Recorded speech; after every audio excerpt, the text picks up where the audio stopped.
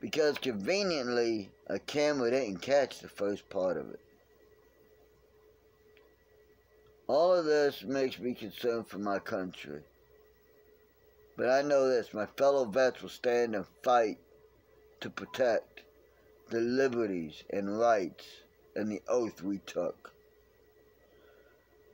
But that's it for this video.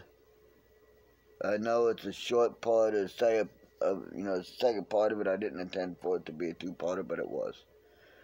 So, until next time, America, think for yourself. Question everything you see and hear and read. Think for yourself. Use your brain. It's a muscle. If you don't use it, you will lose it.